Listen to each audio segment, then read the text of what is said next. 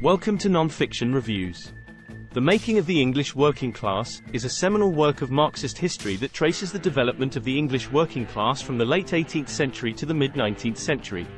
Written by E.P. Thompson and published in 1963, the book examines the complex social, cultural, and political forces that shaped the working class experience during this period of rapid industrialization. Thompson begins by challenging the idea that the working class was a homogeneous, passive group that was created by the Industrial Revolution. Instead, he argues that the working class was formed through a process of self-creation, as working class people developed new forms of collective action and identity in response to the challenges of industrial capitalism.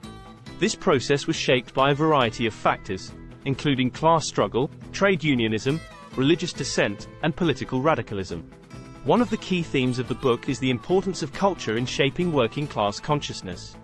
Thompson argues that working class culture was not simply a reflection of dominant culture, but was a distinct and creative response to the conditions of industrialization. He examines the role of popular literature, music, and other forms of cultural expression in shaping working class identity, and shows how these cultural forms help to create a sense of solidarity and shared experience among working class people. Another important theme of the book is the role of politics in the formation of the working class. Thompson argues that working class politics was not simply a matter of class interest, but was shaped by a complex interplay of economic, cultural, and ideological factors.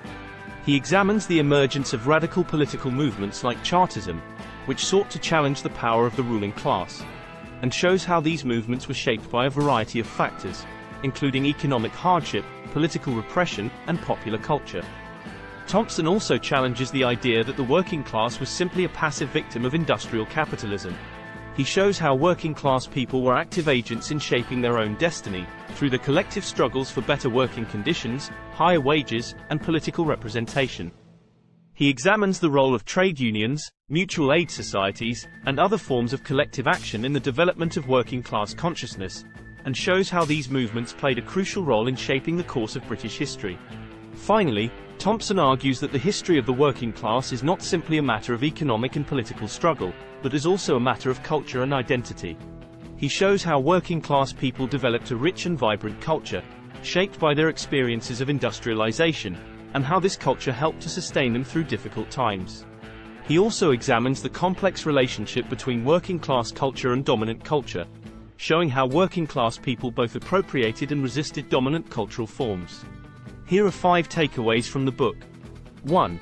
The working class was not an inert, shapeless mass.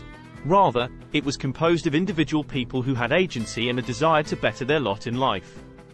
By focusing on the experiences of individual workers and the collective action they took, Thompson challenged the prevailing view of the working class as a passive group waiting for others to act on their behalf. 2. The English working class was not homogeneous. Thompson highlighted the diverse range of experiences and identities that existed among working people. He showed that the working class was made up of skilled and unskilled workers, men and women, and people from a range of cultural backgrounds. 3. The history of the English working class was not a straightforward narrative of progress. Thompson highlighted the many setbacks and struggles faced by working people over the centuries. Rather than viewing history as a linear progression from feudalism to capitalism, he showed how working people were often forced to fight for their rights and faced numerous setbacks along the way. 4. The working class was not simply a product of economic forces. Thompson argued that the working class emerged as a result of both economic and cultural factors. He showed how workers developed a sense of collective identity and culture that was distinct from that of the ruling class. 5. The study of working class history is essential for understanding broader social and political developments. Thompson argued that the history of the working class was intertwined with that of other social movements and political developments.